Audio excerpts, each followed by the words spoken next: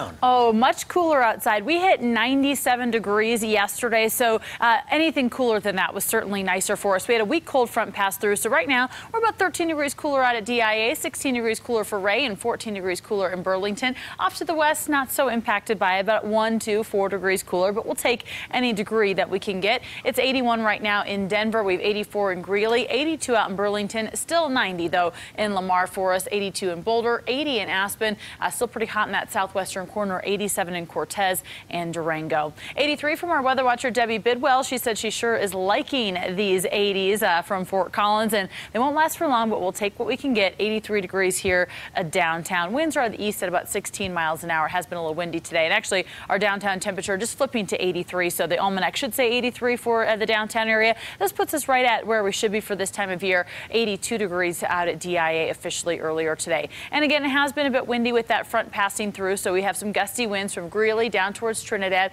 out towards the eastern plains, and even all the way up into our northwestern corner near Craig. And so because of that, we actually do have a red flag warning in parts of Jackson County and into Wyoming, as we have gusty winds and low humidity and a lot of dry vegetation out there. That's in place through 8 o'clock tonight. And then in the opposite corner of the state, we have a dense smoke advisory starting at 9 o'clock tonight, going through noon tomorrow. Usually when we talk about visibility things, it's in terms of fog, but this is pretty similar to that, just a different element. We have a lot of smoke in that area, so visibility is below 1/4 of a mile many times through noon on Tuesday. And honestly, these will probably continue as long as that fire is burning so aggressively. So again, just be extra careful down in that southwestern corner. Satellite and radar, you'll notice, is pretty quiet. Our front from earlier today, long gone. Actually, the area of low pressure associated with it is bringing some severe weather to parts of the Midwest. For us, just brought us some cooler temperatures. High pressure is going to build back in over the next couple of days and keep us on the dry side. So for tonight, you'll notice the time ticks away, but nothing really happens. We have a few clouds maybe out on the eastern plains,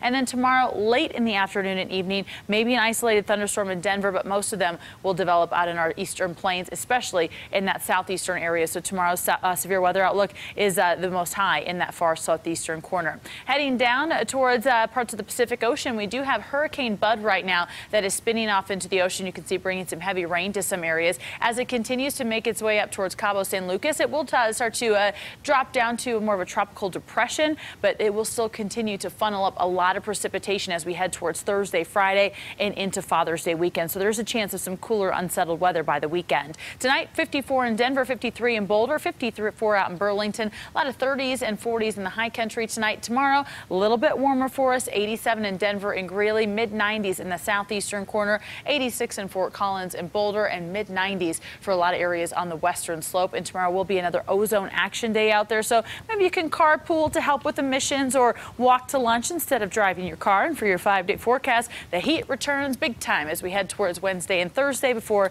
maybe some cooler temperatures this weekend.